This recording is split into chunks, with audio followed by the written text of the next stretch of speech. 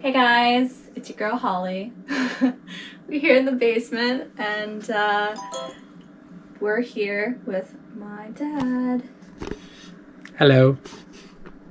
So, what we got here is a beautiful, beautiful piece of wood. As you can see, it's the live edge piece of wood. So stunning. So it has this beautiful blue finish to it, and because of that, I don't want to stain it. I just want this beautiful blue finish to show through. We have this steel piping. This stuff is so cheap. You can get it at any store, any hardware store or anything. And basically what we did was we just threaded all these poles together to make a beautiful stand like this. Back to the piece of wood. This is from Exotic Woods in Burlington, Canada, Ontario. So we're gonna drill some holes in this one so that the ends can fit in those holes. So we've angled the pieces of wood, just so you don't have like a really sharp edge. So there you have it. We're gonna drill holes in it now. Okay. So what we're gonna do now is we're gonna just measure this steel rod here, and so we have our measuring stick, and it reads about 0.85. So we need something to cut the hole in this that's a little bit bigger than 0.85. So we have this 7/8. So we have the piece of wood all set up here.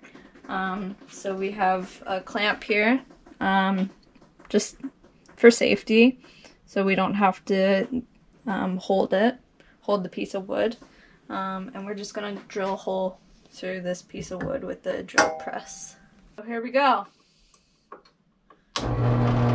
You always want to be wearing your glasses during this. So we just have a lock in place too, so we don't drill too far into the wood. So we have the wood here, and we've just drilled the holes in it. As you can see, the holes don't go all the way through, which we don't want. And we've drilled the holes in these two pieces right here, and we're just gonna glue these down and put some screws in it. Okay, so we're just tightening the last screw here. So this is all glued down here, and we're all screwed in, and this is the test. This is the test to see if it fits.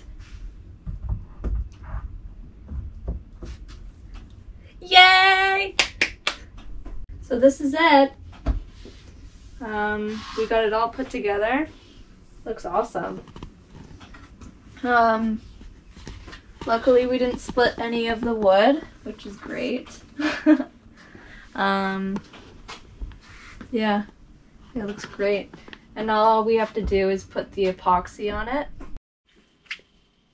Hey guys, we're back, and we're just going to seal up the edges of the table with this epoxy. So we're just going to mix these two together and stir it up.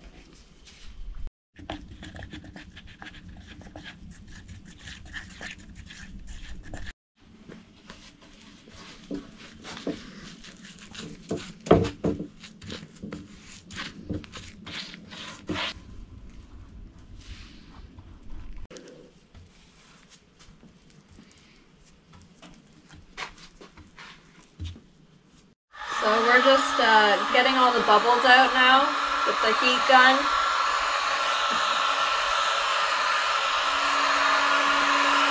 So we first got our first coat on the table. There are bubbles that are coming up just because we have some holes in here, but it's looking pretty good, and we'll wait and put our second coat on. So we're back here, and as you can see, we have almost all the coats done with the epoxy. So we're on to our final coat now. So we got the top here, and then this is the bottom. we thought it would be neat to put our hands there. And yeah, we'll put one more coat on the bottom here and then one more coat on the top, and we're gonna sand it first. So I'm just painting on the final coat here. It's been a great experience, my dad and I, and it's looking pretty good.